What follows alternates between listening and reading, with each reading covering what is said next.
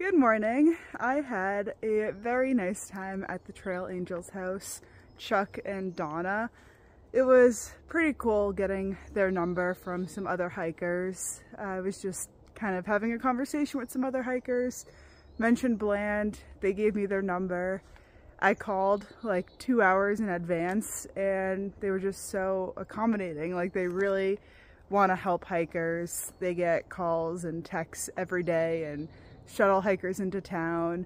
And he mentioned if he liked me, he'd let me stay at his house, and apparently he liked me. So I got a steak dinner, did my laundry, took a shower in the morning. I got like eggs and sausage for breakfast, and he brought me back to trail at 7:30. Oh, also last night after dinner, it was late, but I mentioned I didn't have that much food, so he drove me to the Love's truck stop, which I don't have in the Northeast, but was just a really big gas station. So I was able to do a resupply for about a day's worth of food because today I'm actually going to walk by another gas station so I can resupply again and not have to carry too much weight. So that was a really good experience. Just, I think that's a huge part of the AT is the Trail Angels, and some Trail Angels will meet you on the side of the road and give you a drink and a snack, but some Trail Angels will just invite you into their home. So that was pretty cool. So like I said, I started hiking at 7:30. The next town that I want to resupply in is Pearisburg, Virginia, which is 40 something miles away. So that's a pretty good 2-day stretch. I can do 2 22-mile days in a row and then be in another town. So I think that lined up perfectly. I did text the Angels Rest Hostel this morning.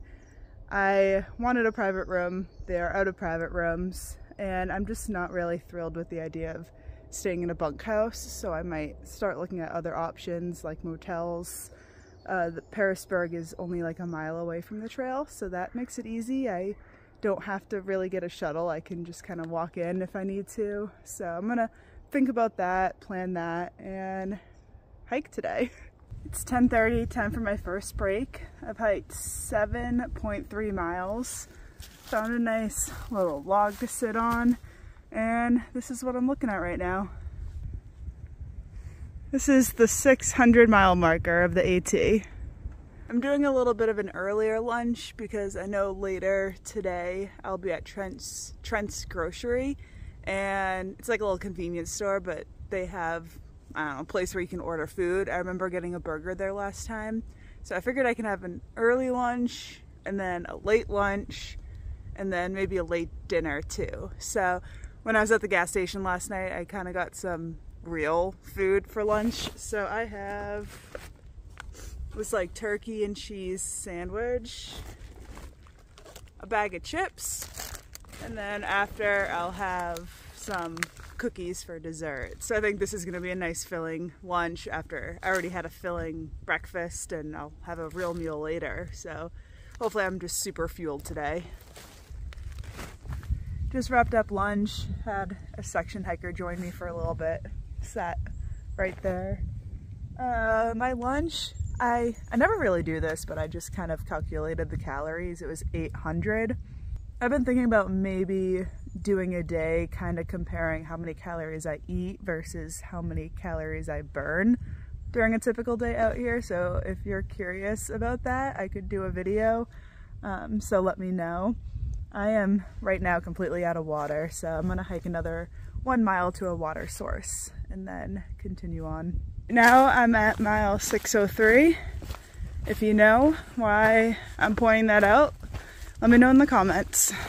That was a tough stretch to do without water. So like a mile after the 600 mark where I ate lunch, there was a puddle of water, but it wasn't flowing. And so I decided not to drink from it. I just really feel a lot better when water sources are flowing.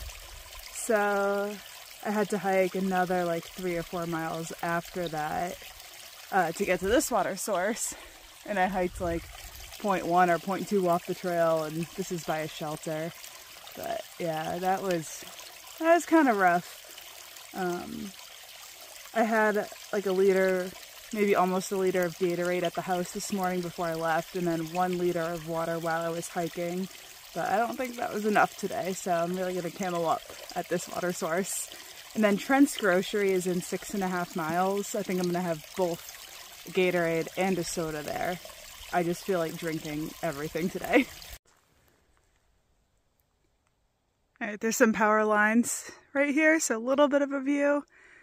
I don't even know how many days in a row it's been hot with no clouds, but it's been some nice hiking weather. Every day definitely does start cold, and it gets hot around like 1 or 2 p.m. So definitely sweating right now.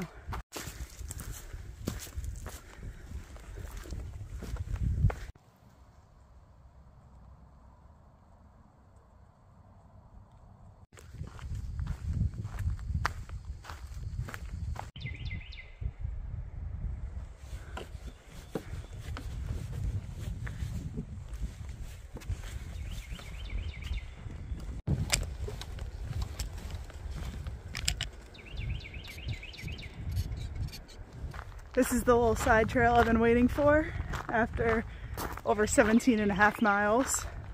Taking the road to Trent's Grocery to hopefully have a nice lunch and some beverages. Mostly like vitamin water I'm craving, definitely Diet Coke. But we'll see what's there when I get there. It's like half a mile I think down the road, and then I'll have to hike half a mile back, but my eyes, it's totally worth it.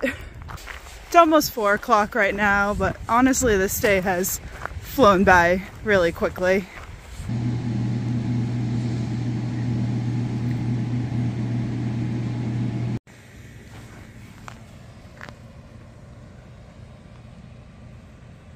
Alright, now that I am totally full with chicken tenders and fries, that was actually like a pretty big portion.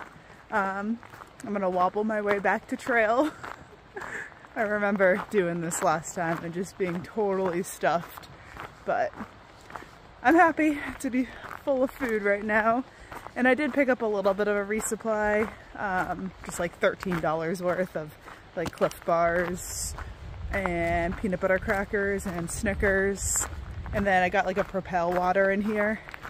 So still don't know where camp is gonna be. It could be anywhere from like 1 to 7 miles, and I'm sure it's like, I don't know, between 4 and 5 o'clock right now.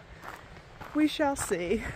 So another thru-hiker brought up this topic, and this message I'm about to say does not apply to him at all. What he did didn't bug me. I didn't think anything of it. And that's the topic of asking people where they're gonna camp. I think it's fine for like thru-hikers to ask thru-hikers, especially if you have seen them a few times and you start like a little friendship with them. But asking someone who you've never met, it's a little weird. People who aren't even hiking the trail asking me where I'm gonna sleep tonight, that's definitely weird. Some people are probably very harmless and they're just trying to like start a conversation and be friendly, but it definitely is a weird subject to be talking about. I'm usually very vague. I never give like a specific answer to someone who I don't know. I'm usually like, oh, I don't know, just hike until I feel like stopping, or oh, I'll call a hostel later. Yeah, it's weird going to like a local little gas station by myself and having locals who aren't hikers asking me where I'm camping. At times like this, it would be nice to have a hiking partner. I don't feel unsafe right now at all, but I don't know, I feel like that's just a message I wanted to say in this video, just in case you ever have the urge of asking someone where they sleep. Maybe it won't come across to them the same way that you're meaning for it to, if that makes sense.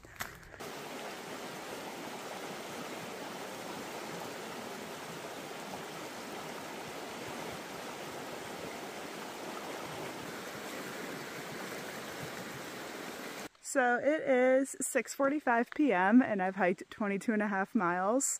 This is the time where I'm starting to look for somewhere to camp. I did just pass like a big open field that I could kind of see through the woods, or through the trees, and it looked like a decent amount of tents were set up there, and I think that would have been fun. But right now I'm in the mindset of the more I hike tonight, the less I have to hike tomorrow, because tomorrow I will be hiking into Pearisburg, and I'd rather spend more time in town.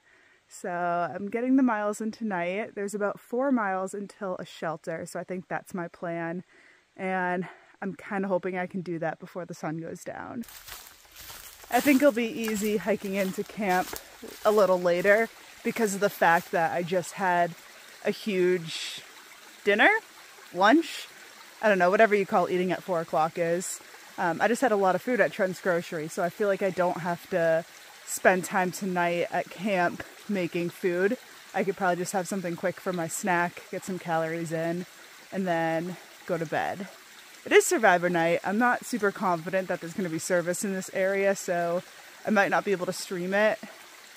But if I can't, I'll just watch it tomorrow if I get into the motel. I did call the motel to try to get a reservation in Pearisburg, and they didn't answer, so I'll try again tomorrow morning when I can. Hi.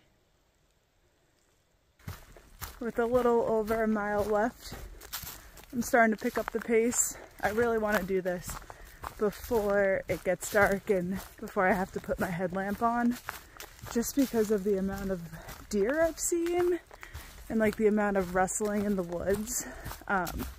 Last time I night hiked, I kept seeing eyeballs with my headlamp, and that's freaky. And just this area, it's, I don't know, I always get the feeling like if I was a bear, I'd be here. So I want to get to the shelter and hopefully there's other people there. That's when I feel a little bit better.